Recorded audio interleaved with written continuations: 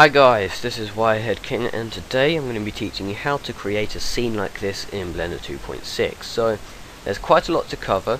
There are of course these plants here and this pathway, and we've got some rocks and some trees and puddles and the rain. It's a very full little scene here and it should be good.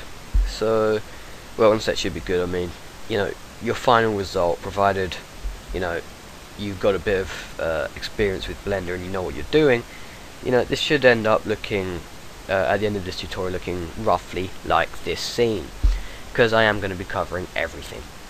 So, first of all, we're going to be making all these different assets. So we're going to start off specifically with the plants, and even more specifically this plant right here, and then we're going to move into other assets. I don't know, I haven't really planned this out, which is something I should have done, but that's beside the point. Yeah, we may as well just get straight into it, because you're going to be seeing the rest anyway.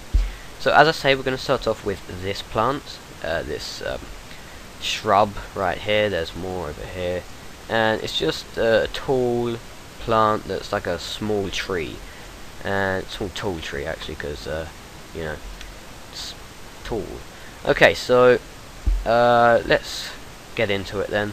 We're just going to just come out of this and close that, and what we're going to do is we're going to go to File, User Preferences, and in the add-on section up here we're going to type in Sapling in this search and tick this box here.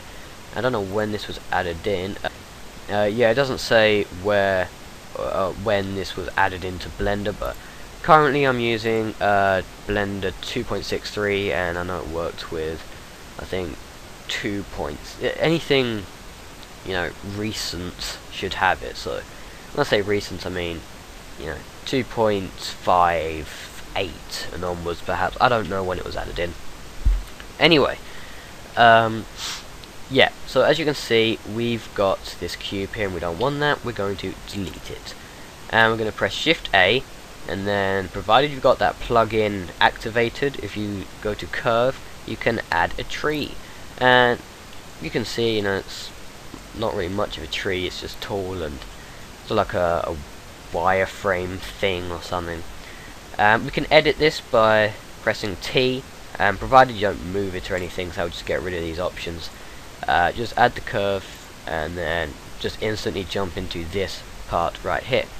So first of all, we're going to want to make this, you know, we need some depth and volume, so we just tick bevel like that, and that would just give it some, well, you know, depth and volume.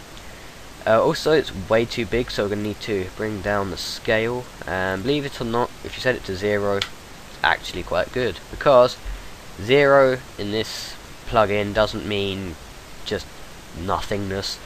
It actually gives, it keeps its, it just makes it very small, okay, and even then it's not that small, okay.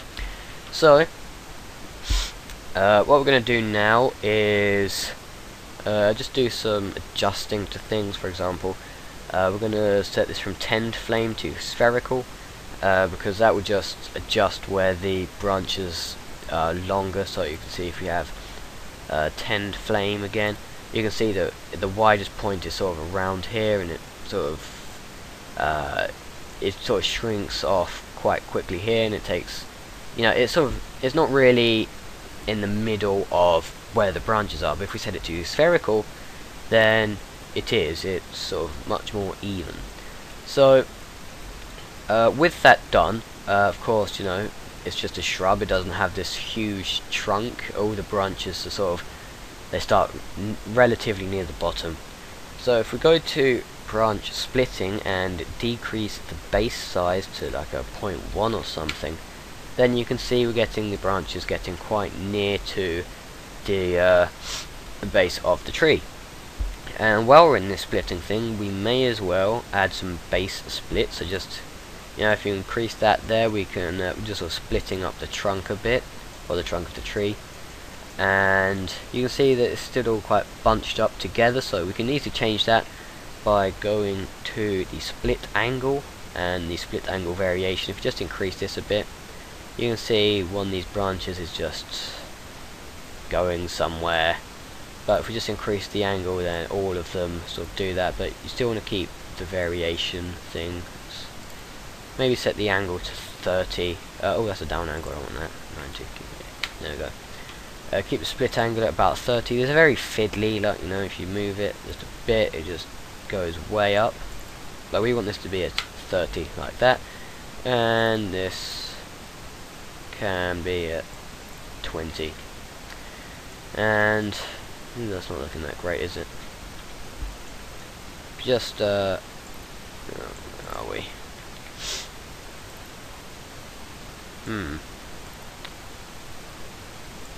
Right then, yeah, there we go. And I know what you're probably thinking, you think this branch that sticks out the side is quite ugly, but really, you know, it's best to have, you know, nature is never perfect. Like, you'll very rarely see, you know, this nice shrub and it's got all the branches all symmetrical and lovely, without any sort of, you know, like here where they're just going in this nice sort of circle or anything. That just doesn't happen, because in nature it's the imperfections that make things perfect. So that's sort of my little motto for nature. So if you're making a tree and it doesn't look perfect, or it has weird places where there should be a branch in order for it to look nice or whatever, then don't worry that much. You know, if it's ridiculous, then it won't even happen in nature, then yeah, you might change some stuff. But this little branch that sticks out to the side gives it a bit more character to the plant, if that makes sense. Okay, so with that said, we're going to keep that. Also, in fact, nope, there's no also about it. We're also going to add a third level up here in this levels bit. And what that would do is just add some more, you know, the way it's been split, it then goes out into branches. Now these branches go out into branches and create these little sticks, if that makes sense. So that's looking good. Now before we do anything else, I want to add the leaves. Okay, so if you just tick show leaves, then you can see that it's now very, I don't know what the word is to describe it, but the leaves are quite big. So what we're going to do is set the leaf scale to like a 0.025 or something quite small. Yeah, that will do. And we're also going to set the leaf X amount to 0.7. And that just, yeah, that's not looking too bad. Might just increase the size actually to a 0.05 because they are looking a bit small. And decrease the amount of leaves to 15. And that just makes them, just makes it a bit less dense. And also, I think that's about it really. Oh yeah, we're going to want to set the leaf shape to rectangular. You're probably wondering why, because that makes no sense.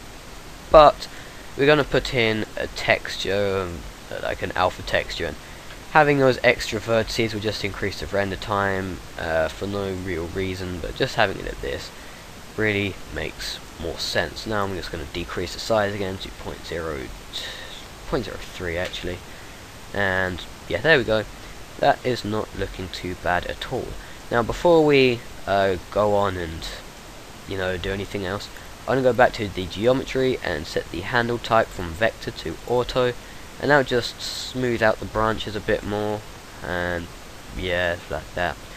And also I'm going to export the preset, so if I just call it like a forest shrub or something, and then export it. That's quite important. It should now be here. Yeah, we can now add much more of these with these settings right here.